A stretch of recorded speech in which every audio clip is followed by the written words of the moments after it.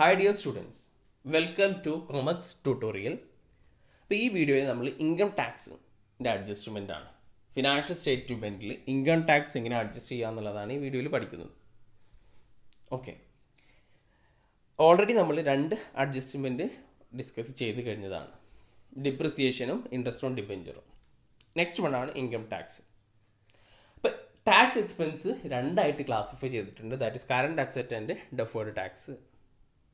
Current tax and deferred tax. Current ടാക്സും deferred ടാക്സും വീണ്ടും രണ്ടായിട്ട് കാറ്റഗറൈസ് ചെയ്തിട്ടുണ്ട്. Current tax asset and current tax liability, deferred tax asset and deferred tax liability. അപ്പോൾ ഓരോന്നായിട്ട് നമ്മൾ എന്ത് ചെയ്യണം, ഡിസ്കസ് ചെയ്യാൻ പോവുകയാണ്. ശ്രദ്ധിക്കാം. Okay, current tax. Current tax is the amount of income tax determined to be payable in respect of the taxable income for a period. അല്ലേ? അപ്പോൾ ഒരു വർഷത്തേക്കുള്ള ടാക്സബിൾ ഇൻകത്തിൻ്റെ മേലിൽ കൊടുക്കുന്ന പേ ചെയ്യുന്ന ടാക്സ് ആണ് എന്ത്, അല്ലെ ആ എമൗണ്ട് ആണ് ഇൻകം ടാക്സ്, കറണ്ട് ടാക്സ് എന്ന് പറഞ്ഞു കഴിഞ്ഞാൽ. അപ്പോൾ current tax is the amount of income tax determined to B payable. എത്രയാണ് പേയബിൾ ചെയ്യേണ്ടത് in respect of taxable income. Taxable ഇൻകത്തിൻ്റെ ബേസിൽ എത്രയാണോ ഇൻകം ടാക്സ് പേ ചെയ്യുന്നത് അതിനെയാണെന്ന് പറയുന്നത് കറണ്ട് ടാക്സ് എന്ന് പറയുന്നത്. അപ്പോൾ ഇവിടെ ടാക്സബിൾ ഇൻകം എന്താണ്? ടാക്സബിൾ ഇൻകം, ടാക്സബിൾ ഇൻകം എന്ന് പറഞ്ഞു കഴിഞ്ഞാൽ ടാക്സ് ലോ പ്രകാരം, അക്കോർഡ്സ് വിത്ത് ലോ, ടാക്സ് ലോ പ്രകാരം ഡിറ്റർമൈൻ ചെയ്യുന്ന എമൗണ്ട് ആണ് ഏത്, ടാക്സബിൾ ഇൻകം.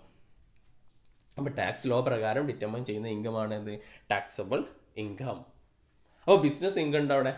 ബിസിനസ് ഇൻകം എന്ന് പറഞ്ഞു കഴിഞ്ഞാൽ ബിസിനസ് ലോ എന്ന് വെച്ചാൽ കമ്പനീസ് ആക്ട് പ്രകാരം, കമ്പനീസ് ആക്ട് 2013 പ്രകാരം ഫോളോ ചെയ്ത് നമ്മൾ കാൽക്കുലേറ്റ് ചെയ്യുന്ന ഇൻകത്തെയാണെന്ന് പറയുന്നത് ബിസിനസ് ഇൻകം. അപ്പോൾ രണ്ട് ഇൻകം ഉണ്ടെന്ന് മനസ്സിലാക്കുക, taxable income and business income.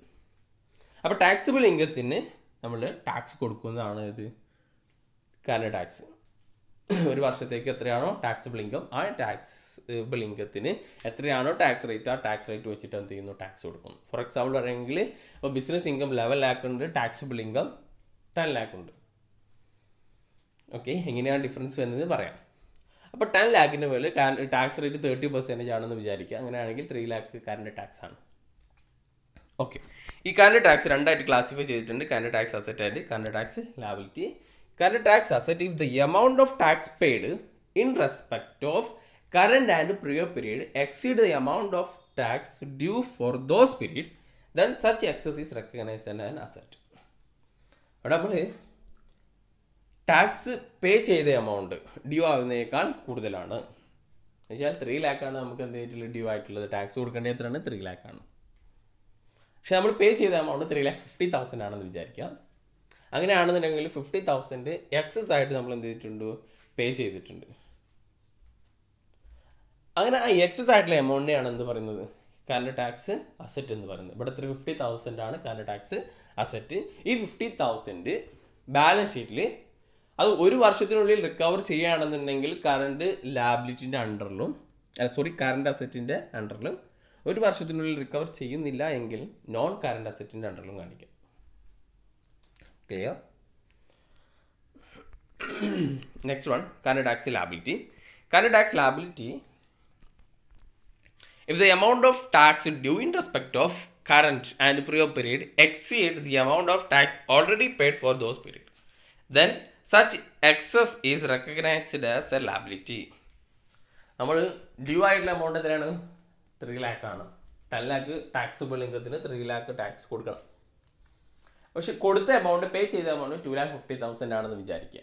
അങ്ങനെയാണെന്നുണ്ടെങ്കിൽ 50,000 നമ്മൾ കുറച്ചിട്ടാണ് കൊടുത്തിട്ടുള്ളത്, അത് നമ്മൾ എന്ത് ചെയ്യേണ്ടതാണ്, കൊടുക്കേണ്ടതാണ്.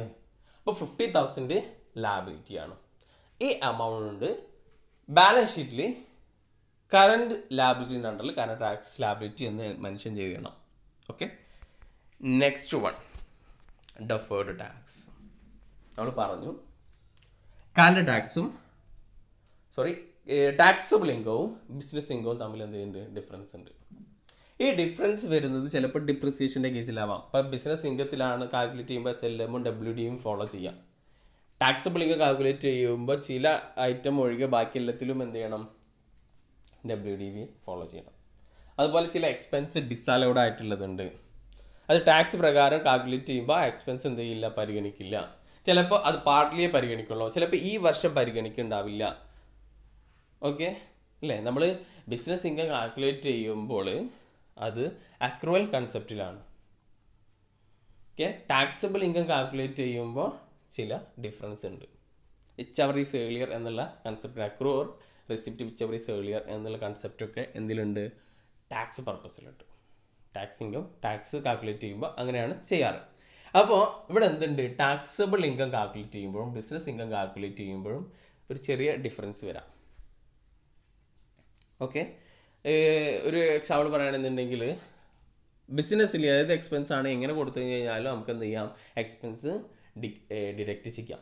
പക്ഷേ ടാക്സബിൾ ഇൻകം കാൽക്കുലേറ്റ് ചെയ്യുമ്പോൾ എക്സ്പെൻസ് പേ ചെയ്യുന്നത്, ഏതെങ്കിലും ഒരു എക്സ്പെൻസ് നമ്മൾ കൊടുക്കുന്നത് 10,000 മുകളിൽ കൊടുക്കുന്നത് ക്യാഷിലാണ് എങ്കിൽ ആ 10,000 എന്ത് ചെയ്യാൻ പറ്റില്ല? ഡിഡക്റ്റ് ചെയ്യാൻ പറ്റില്ല.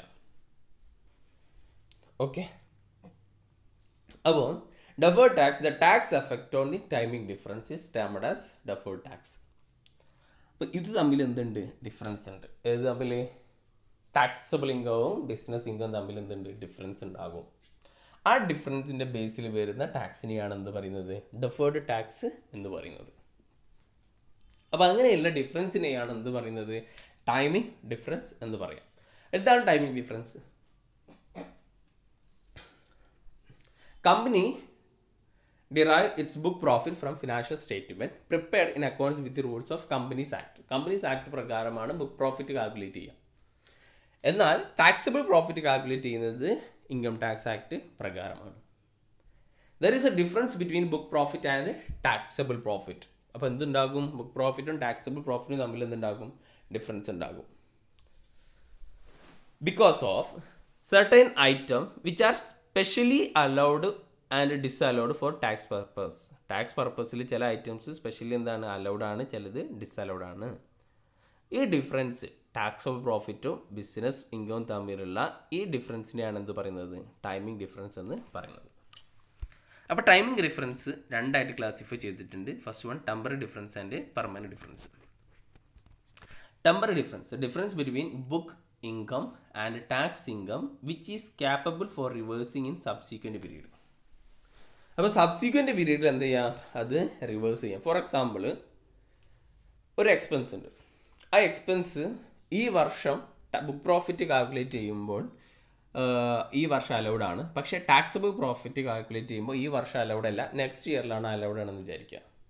അങ്ങനെയാണെന്നുണ്ടെങ്കിൽ ബിസിനസ് പ്രോഫിറ്റ് കാൽക്കുലേറ്റ് ചെയ്യുമ്പോൾ നമ്മൾ ആ എക്സ്പെൻസ് എന്ത് ചെയ്യും? ഡിഡക്റ്റ് ചെയ്യും. For example 10 lakh profit before interest. Okay, business income ഒരു 5 lakh ഉണ്ടെന്ന് വിചാരിക്കുക. Business income 5 lakh, expense 3 lakh. Expense എത്രയാണ്? 3,20,000. എക്സ്പെൻസ് 3,20,000 ആണെന്നുണ്ടെങ്കിൽ 1,80,000 എന്താണ്? ബിസിനസ് ഇൻകം ആയിട്ട് മാറും. ഓക്കെ, റവന്യൂ 5 lakh എക്സ്പെൻസ് 3,20,000 ആണെന്നുണ്ടെങ്കിൽ 1,80,000 എന്താണ്? ബിസിനസ് ഇൻകം ആണ്. അപ്പോൾ ഇവിടെ ഒരു 20,000 ആണ് എക്സ്പെൻസ്. ഒരു എക്സ്പെൻസ് ഉണ്ട് 20,000 എക്സ്പെൻസ്. അത് ഈ വർഷം ബിസിനസ് ഇൻകം കാൽക്കുലേറ്റ് ചെയ്യുമ്പോൾ ഈ വർഷം എന്താണ്? അലൗഡ് ആണ്. അപ്പോൾ ടാക്സബിൾ ഇൻകം കാൽക്കുലേറ്റ് ചെയ്യുമ്പോൾ ഈ 20,000 എക്സ്പെൻസ് ഈ വർഷം എന്തില്ല? അലൗഡ് ഇല്ല. അപ്പോൾ നമ്മൾ ബിസിനസ് ടാക്സബിൾ ഇൻകം കാൽക്കുലേറ്റ് ചെയ്യുമ്പോൾ 5 lakh ആണ് റവന്യൂ ഉള്ളത്. അതിൽ നിന്ന് 3 lakh എന്ത് ചെയ്യും? കുറക്കും. 20,000 എന്ത് ചെയ്യാൻ പറ്റില്ല? ഈ വർഷം കുറക്കാൻ പറ്റില്ല. അങ്ങനെയാണെന്നുണ്ടെങ്കിൽ 3 lakh കുറച്ച് കഴിഞ്ഞാൽ 2 lakh എന്തുണ്ട്? പ്രോഫിറ്റ് ഉണ്ട് അല്ലേ? അപ്പോൾ ഈ business income 1,80,000 taxable income 2 lakh. Okay, പക്ഷേ ഈ എക്സ്പെൻസ് ഈ 2 lakh ഈ 20,000 നെക്സ്റ്റ് ഇയറിൽ നമുക്ക് എന്ത് ചെയ്യാൻ പറ്റും? ഡിഡക്റ്റ് ചെയ്യാൻ പറ്റും. അപ്പോൾ നെക്സ്റ്റ് ഇയർ കാൽക്കുലേറ്റ് ചെയ്യുമ്പോൾ ബിസിനസ് ഇൻകം കാൽക്കുലേറ്റ് ചെയ്യുമ്പോൾ റവന്യൂ 5 lakh. ഓക്കെ, അതിൽ നിന്ന് എക്സ്പെൻസ് കുറയ്ക്കുകയാണെന്നുണ്ടെങ്കിൽ എക്സ്പെൻസ് 3 lakh കുറക്കും. കാരണം ഓൾറെഡി 20,000 നമ്മൾ അവിടെ 3 lakh കുറക്കുന്നു. ഓക്കെ, അങ്ങനെയാണെന്നുണ്ടെങ്കിൽ 2 lakh business income. Taxable income calculate ചെയ്യുമ്പോൾ 5 lakh റവന്യൂ എന്ന് വിചാരിക്കുക. അതിൽ നിന്ന് 3,20,000 കുറക്കും. കാരണം കഴിഞ്ഞ വർഷം ടാക്സബിൾ ഇൻകം കാൽക്കുലേറ്റ് ചെയ്യുമ്പോൾ 20,000 അവിടെ കുറക്കാൻ പാടില്ലായിരുന്നു. അത് ഈ വർഷമാണ് കുറക്കേണ്ടത്. അങ്ങനെയാണെന്നുണ്ടെങ്കിൽ ഈ വർഷം എന്ത് ചെയ്യുന്നു, അത് കുറക്കുന്നു. അപ്പോൾ ഇവിടെ ടാക്സബിൾ ഇൻകം എത്ര വരും? 1,80,000 വരും. അപ്പോൾ ഇതിൻ്റെ പ്രോബ്ലം നമ്മൾ ചെയ്യുന്നുണ്ട്. ഒരു ടെമ്പററി ഡിഫറൻസ് എന്താണെന്ന് ഫസ്റ്റ് മനസ്സിലാക്കാൻ വേണ്ടി പറഞ്ഞതാണ്. അപ്പോൾ difference between book profit and taxable income, ഇത് ബുക്ക് പ്രോഫിറ്റും ടാക്സബിൾ ഇൻകം തമ്മിലുള്ള difference which are capable of reversing in subsequent period. ആ എക്സ്പെൻസ് റിവേഴ്സ് ചെയ്യും. സബ്സീക്വൻറ്റ് പീരീഡിൽ എന്ത് ചെയ്യാൻ പറ്റും? അത് അഡ്ജസ്റ്റ് ചെയ്യാൻ പറ്റില്ല, റിവേഴ്സ് ചെയ്യാൻ പറ്റും അല്ലേ. 20,000 ഈ വർഷം ഡിഡക്റ്റ് ചെയ്യാൻ പറ്റാത്തത് നെക്സ്റ്റ് ഇയറിൽ എന്ത് ചെയ്യുന്നു? ഡിഡക്റ്റ് ചെയ്യുന്നു. അപ്പോൾ ബുക്ക് പ്രോഫിറ്റിൽ കാൽക്കുലേറ്റ് ചെയ്യുമ്പോൾ ഈ വർഷം ഡിഡക്റ്റ് ചെയ്യാം. അപ്പോൾ ടാക്സിൽ ഈ വർഷം ഡിഡക്റ്റ് ചെയ്യാൻ പറ്റില്ല. അപ്പോൾ നെക്സ്റ്റ് ഇയറിൽ എടുക്കുമ്പോൾ ബുക്ക് പ്രോഫിറ്റിൽ അത് ഈ വർഷം ഡിഡക്റ്റ് ചെയ്യില്ല. ടാക്സിബിൾ ഇൻകത്തിൽ എന്ത് ചെയ്യും? അത് ഡിഡക്റ്റ് ചെയ്യും. ഓക്കെ, അപ്പോൾ അത് എന്ത് ചെയ്യാൻ പറ്റും? റിവേഴ്സ് ചെയ്യാൻ പറ്റുന്നതിനാണ് ടെമ്പററി ഡിഫറൻസ് എന്ന് പറയുന്നത്. പെർമനന്റ് ഡിഫറൻസ് പറഞ്ഞു കഴിഞ്ഞാൽ difference between book income and tax income which are not capable of reversing subsequent period. അത് സബ്സിക്വൻറ്റ് പീരീഡിൽ എന്ത് ചെയ്യാൻ പറ്റില്ല? അത് റിവേഴ്സ് ചെയ്യാൻ പറ്റില്ല. എന്ന് വെച്ച് കഴിഞ്ഞാൽ ഇപ്പോൾ ഇവിടെ ഒരു എക്സാമ്പിൾ പറയുകയാണെന്നുണ്ടെങ്കിൽ എക്സ്പെൻസ് 10,000 മുകളിലുള്ള ഒരു എക്സ്പെൻസ് ക്യാഷിൽ എന്ത് ചെയ്തു? പേയ്മെൻറ്റ് നടത്തി. അത് ഡിസലൗഡ് ആണ്. നമ്മൾ ബിഗ് പ്രോഫിറ്റ് കാൽക്കുലേറ്റ് ചെയ്യുമ്പോൾ 10,000 അല്ലെങ്കിൽ 11,000 ക്യാഷിൽ പേയ്മെൻറ്റ് നടത്തിയെന്ന് വിചാരിക്കുക. അപ്പോൾ ബുക്ക് പ്രോഫിറ്റ് കാൽക്കുലേറ്റ് ചെയ്യുമ്പോൾ നമ്മൾ എന്ത് ചെയ്യും? 11,000 കുറച്ച് കാണിക്കാൻ പറ്റും. പക്ഷേ ടാക്സബിൾ ഇൻകം കാൽക്കുലേറ്റ് ചെയ്യുമ്പോൾ ആ 11,000 ഒരിക്കലും കുറക്കാൻ പറ്റില്ല. അത് നെക്സ്റ്റ് ഇയറിലും എന്ത് ചെയ്യാനില്ല? കുറക്കാനൊന്നും പറ്റില്ല. ഏത് ഇയർ വന്നു കഴിഞ്ഞാലും കുറക്കാൻ പറ്റില്ല. അത് സബ്സിക്വൻറ്റ് പീരീഡിൽ എന്ത് ചെയ്യാൻ പറ്റില്ല? അത് റിക്കവറോ അല്ലെങ്കിൽ റിവേഴ്സ് ചെയ്യാൻ പറ്റാത്ത ഐറ്റം ഉണ്ടാവും. അങ്ങനെയുള്ള ഡിഫറൻസിനാണ് എന്ത് പറയുന്നത്? Temporary difference. അപ്പോൾ ഡെഫേർഡ് ടാക്സ് ഉണ്ടാകുന്നത് പെർമനന്റ് ഡിഫറൻസ്. ഓക്കെ, അപ്പോൾ ഡെഫേർഡ് ടാക്സ് ഉണ്ടാകുന്നത് എന്തിൻ്റെ മേലാണ്? ടെമ്പററി ഡിഫറൻസിൻ്റെ മേലാണ് എന്തുണ്ടാവുക? ഡെഫേർഡ് ടാക്സ് വരും. ഓക്കെ, ശ്രദ്ധിക്കുക. ഡെഫേർഡ് ടാക്സ് എപ്പോഴാണ് സംഭവിക്കുക എന്ന് വെച്ച് കഴിഞ്ഞാൽ എന്തെങ്കിലും ടെമ്പററി ഡിഫറൻസ് ഉണ്ടെങ്കിലാണ് ഡെഫേർഡ് ടാക്സ് സംഭവിക്കുന്നത്. Okay, deferred tax asset. അപ്പോൾ നമ്മൾ ഈ ടെമ്പററി ഡിഫറൻസിൻ്റെ ബേസിലാണ് ഡെഫേർഡ് ടാക്സ്. അപ്പോൾ നമ്മൾ പ്രോബ്ലം നമ്മൾ ചെയ്യും. ഓക്കെ, ഡോണ്ട് വറി, നമ്മൾ നെക്സ്റ്റ് സ്ലൈഡുകളിലായിട്ട് പ്രോബ്ലം വരുന്നുണ്ട്. Deferred tax asset. Deferred tax asset is an asset to the company that usually arises when either company has overpaid tax or paid advance tax. Such taxes are recorded as an asset on the balance sheet and eventually paid back to the company or deducted from the future taxes. Okay, they are created because of timing difference between book profit and taxable profit. This because there are some items which are allowed to be deducted and other not deducted from the taxable profit. അപ്പോൾ deferred tax asset എന്ന് പറഞ്ഞാൽ നമ്മൾ company എന്ത് book profit പ്രകാരം നമുക്കൊരു നേരത്തെ first example എടുക്കുകയാണെങ്കിൽ book profit പ്രകാരം ഈ വർഷത്തേക്ക് ബുക്ക് പ്രോഫിറ്റ് പ്രകാരം 1,80,000 ആണ് എന്ത് ടാക്സ്. ഓക്കെ, അപ്പോൾ ടാക്സബിൾ ഇൻകം പ്രകാരം 2 lakh ആണ്. അപ്പോൾ ഇവിടെ നമ്മൾ ബിസിനസ് ടാക്സബിൾ ഇൻകം പ്രകാരമുള്ള ബിസിനസ് ഇൻകം പ്രകാരമുള്ള ടാക്സ് എത്രയാണ്? നമുക്ക് 1,80,000 tax. Business income 1,80,000 taxable income 2 lakh. Okay, അപ്പോൾ നമ്മളിവിടെ ഒരു 1,80,000 ഒരു 30% ടാക്സ് 20% ടാക്സ് വേണമെന്നുണ്ടെങ്കിൽ 36,000 നമ്മൾ എന്ത് ചെയ്യും? ടാക്സ് 36,000 ആണ്. പക്ഷെ നമ്മൾ പേ ചെയ്തിട്ടുള്ളതാണ്. പേ ചെയ്യുമ്പോൾ എപ്പോഴും ടാക്സബിൾ ഇൻകത്തിനാണ് എന്ത് ചെയ്യുക? ടാക്സ് പേ ചെയ്യുക. പേ ചെയ്തിട്ടുള്ളത് 2 lakhന്റെ 40%, 20% വെച്ചാൽ 40,000 എന്ത് ചെയ്തിട്ടുണ്ട്? പേ ചെയ്തിട്ടുണ്ട് അല്ലേ. ശരിക്കും നമുക്ക് ഇതെത്രയാണ്? ഇൻകം കമ്പനീസ് ബുക്ക് പ്രോഫിറ്റ് പ്രകാരം 36,000 കൊടുത്താൽ മതിയായിരുന്നു. പക്ഷെ നമ്മൾ പേ ചെയ്തിട്ടുള്ള എമൗണ്ട് എത്രയാണ്? 40,000 ആണ് അല്ലേ. അപ്പോൾ 4,000 എക്സ്ട്രാ എന്ത് ചെയ്തിട്ടാണ് നമ്മൾ പേ ചെയ്തിട്ടുണ്ട്? അഡ്വാൻസ് ആയിട്ട് പേ ചെയ്തിട്ടുണ്ട്. അതിനാണ് എന്ത് പറയുന്നത്? Deferred tax asset. ഇനി കുറച്ചിട്ടാണ് പേ ചെയ്യുന്നതെങ്കിൽ അതിന് ഡെഫേർഡ് ടാക്സ് ലാബിലിറ്റി എന്ന് പറയുന്നു. ഓക്കെ, ഒരു എക്സാമ്പിൾ എടുക്കാം. Okay, income as per book of the account of company. Okay, book profit revenue 50 lakh ആണ്. Expense as per book 10 lakh ആണ്. അപ്പോൾ ടാക്സബിൾ ഇൻകം 40 ലാക്ക്, ടാക്സ് നോക്കുകയാണെന്നുണ്ടെങ്കിൽ 12 lakh. ഓക്കെ, അപ്പോൾ ബുക്ക് പ്രോഫിറ്റ് പ്രകാരം 12 lakh ആണ് ടാക്സ് ഡ്യൂ ആയിട്ടുള്ളത്. Tax എത്രയാണ് calculate ചെയ്തപ്പോൾ 12 lakh ആണ്. ഇൻകം ടാക്സ് പ്രകാരം കാൽക്കുലേറ്റ് ചെയ്തപ്പോൾ income as per income tax authority, income taxable income calculate ചെയ്യുമ്പോൾ റവന്യൂ എത്രയാണ് 50 lakh ആണ്. Expense allowed as per income tax authority നമ്മൾ എത്രയാണ് കുറക്കാൻ പറ്റുന്നത് 8 lakh ആണ്. ഓക്കെ, അപ്പോൾ ഇവിടെ 10 lakh നമ്മൾ ബുക്ക് പ്രോഫിറ്റ് കാൽക്കുലേറ്റ് ചെയ്യുമ്പോൾ 10 lakh എന്ത് ചെയ്തു കുറച്ചു.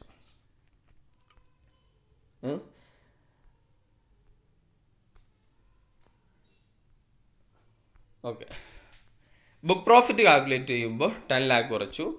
പക്ഷേ ടാക്സിബിൾ ഇൻകം കാൽക്കുലേറ്റ് ചെയ്യുമ്പോൾ നമ്മൾ എത്ര കുറച്ചിട്ടുള്ളത് 8 lakh ആണ്. 2 lakh ഈ വർഷം എന്തില്ല കുറക്കാൻ പറ്റില്ല.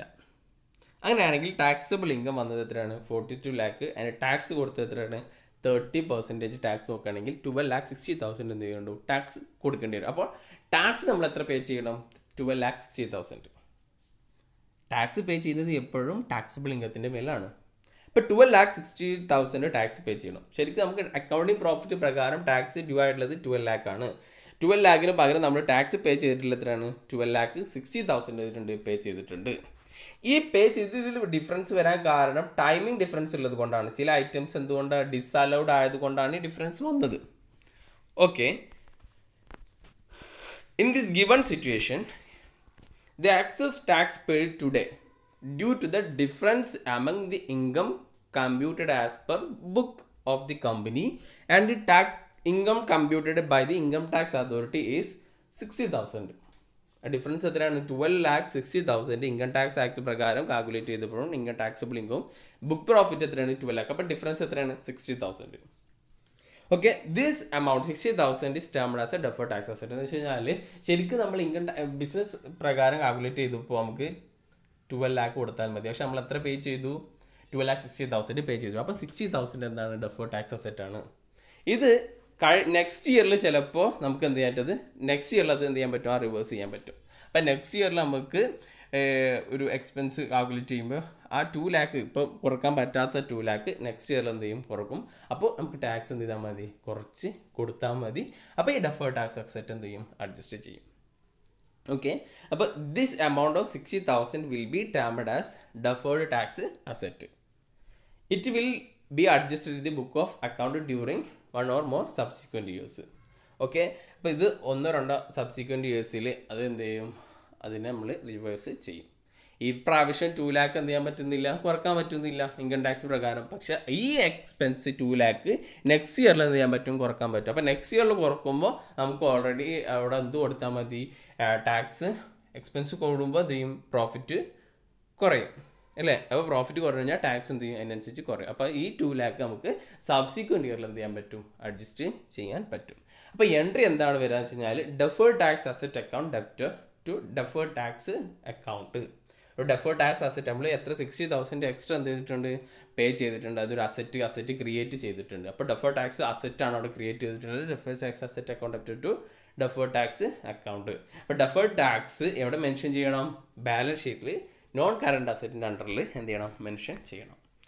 Next one deferred tax liability. Deferred tax liability arise when the company has paid less tax the current year but reverse in the future years. ഇപ്പോൾ ഇപ്രാവശ്യം കമ്പനി പേ ചെയ്തിട്ടുള്ളത് കുറച്ചാണ്. ടൈമിംഗ് ഡിഫറൻസ് ഉള്ളത് കൊണ്ട് തന്നെ കമ്പനി പേ ചെയ്തിട്ടുള്ളത് എത്രയാണ് കുറച്ച് എമൗണ്ട് ആണ്. പക്ഷേ ആക്ച്വലി പേ ചെയ്യാനുള്ളതിനേക്കാൾ കുറച്ച് എമൗണ്ട് ആണ് ഈ വർഷം എന്ത് ചെയ്തിട്ടുള്ളത് പേ ചെയ്തിട്ടുള്ളത്. ഈ കുറച്ച് എമൗണ്ട് പേ ചെയ്ത് എന്തുകൊണ്ടാണെന്ന് വെച്ച് കഴിഞ്ഞാൽ അത് ടൈമിംഗ് ഡിഫറൻസ് ഉള്ളത് കൊണ്ടാണ് ആ കുറച്ച് എമൗണ്ട് എന്ത് ചെയ്തിട്ടുള്ളത് പേ ചെയ്തിട്ടുള്ളത്. ഓക്കെ, അപ്പോൾ ഇൻകം ടാക്സ് ആക്ട് പ്രകാരം ഒരു പർട്ടിക്കുലർ എമൗണ്ട് പറയാം. നമുക്ക് എക്സാമ്പിളിലേക്ക് വരാം. ഓക്കെ, എക്സാമ്പിളിലേക്ക് വന്നു കഴിഞ്ഞാൽ we have the following information about an asset of the company. Original cost 50 lakh ആണ്. ബാലൻസ് അല്ല അസറ്റിൻ്റെ ഒറിജിനൽ കോസ്റ്റ് എത്രയാണ് 50 lakh ആണ്. യൂസ്ഫുൾ ലൈഫ് 3 year ഉണ്ട്. ഡിപ്രിസിയേഷൻ അക്കൗണ്ടിങ് പർപ്പസ് പ്രകാരം സ്ട്രൈക്ക് ലൈൻ ആണ് 5 lakh 3 വർഷത്തേക്കും 5 ലക്ഷം വെച്ചിട്ട് എന്ത് ചെയ്യും കുറക്കും. Okay, depreciation four taxation purpose first ഇയറിൽ 60,000, സെക്കൻഡ് ഇയറിൽ 50,000, തേർഡ് ഇയറിൽ 40,000 അങ്ങനെയാണ് എന്ത് ചെയ്യുന്നത് കുറക്കുന്നത്. Earning before depreciation tax 10 lakh, tax rate 40%. We can calculate the firm's income tax expense tax payable and deferred tax liability. Okay, അപ്പോൾ ഇതാണ് questions. Earning before depreciation tax എത്രയാണ്? 10 lakh ആണ്. ഓക്കെ, അപ്പോൾ ഇനി നമ്മൾ സൊല്യൂഷനിലേക്ക് പോവാം. Income statement, earning before interest and tax. Okay, ഇവിടെ 10 lakh ആണ്. 10 lakh 3 വർഷം 10 lakh വെച്ചിട്ടാണ് കിട്ടിയിട്ടുള്ളത്. ഡിപ്രിസിയേഷൻ നമ്മൾ പറഞ്ഞു ഇൻകം സ്റ്റേറ്റ്മെൻറ്റിൽ 5 lakh വെച്ചിട്ട് എന്ത് ചെയ്യുന്നു? കുറക്കുന്നു. Income before tax, ടാക്സിന് മുന്നുള്ളത് 5 lakh 5 lakh. No confusion. Income tax expense എത്രയാണ്? 2 lakh ആണ്. 2 lakh 3 വർഷവും ഇൻകം ടാക്സ് എത്രയാണ്? 2 lakh.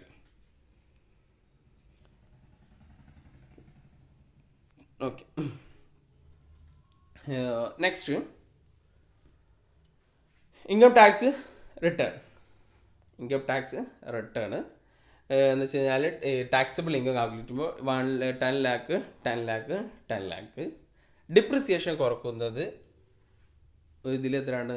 60. ഇൻകം ടാക്സ് ആക്ട് പ്രകാരം നമ്മൾ അതിൻ്റെ ആ പർപ്പസ് പ്രകാരം 6 lakh 5 lakh 4 lakh അങ്ങനെയാണ് എന്ത് ചെയ്യുന്നത്? ഡിപ്രിസിയേഷൻ കുറക്കുന്നത്. അങ്ങനെയാണെങ്കിൽ income before tax 4 lakh and second ഇയറിൽ 5 lakh ആൻഡ് തേർഡ് ഇയറിൽ 6 lakh.